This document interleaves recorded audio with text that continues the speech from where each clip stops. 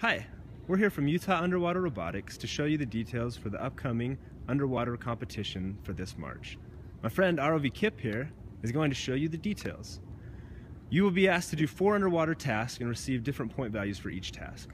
The first task is to deposit rings which represent canisters into a structure which represents a crashed airplane at the bottom of the pool. These canisters can be deposited through the top of the structure without opening the door. The next task is to open the door of the structure. This door will open downward to make opening the door easier. This task must be completed before entering the structure, and points will be awarded for opening the door and entering the structure. Once you've entered the structure, the next task is to bring back the black box.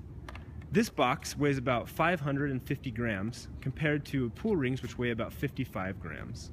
Therefore, you'll have to think of a way to bring back such a heavy object with the ROV. Points will be awarded for each of these tasks. The final task is to scrape rocks attached with Velcro to an ABS pipe and to retrieve these rocks and bring them to the side of the pool. These rocks will be attached, these rocks will be covered with the soft side of Velcro and not hooks. I repeat, the rocks will be covered with the soft side of Velcro and not with hooks. These are the tasks you have to complete for the Utah Underwater Robotics Competition. The only order that is necessary is for the door to be opened before the black box is retrieved. Otherwise, they can be done in any order.